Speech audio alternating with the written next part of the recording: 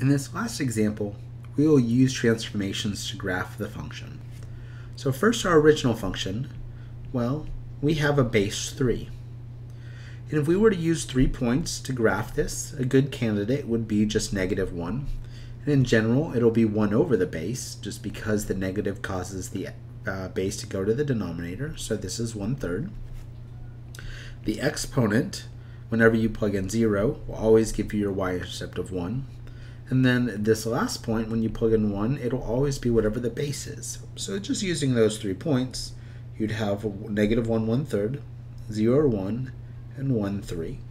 Of course, you could do 2 9 also if you wanted just a little bit better of a curve.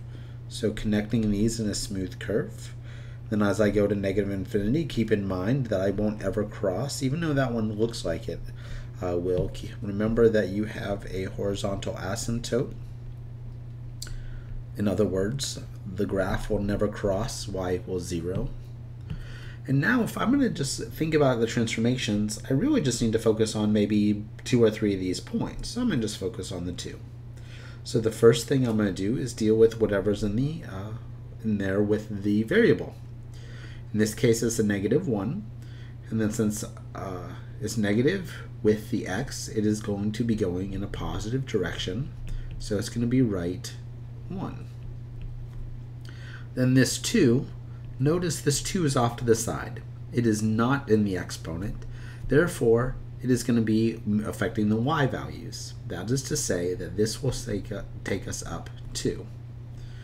So what we'll do is we'll just slide it 1 right, then up 2, and that will put us right here, and then right here.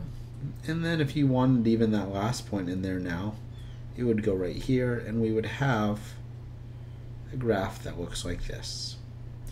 Notice that this shift did move our horizontal asymptote, or horizontal asymptote was also shifted up, and it's now y = 2, or not 0, but y = 2.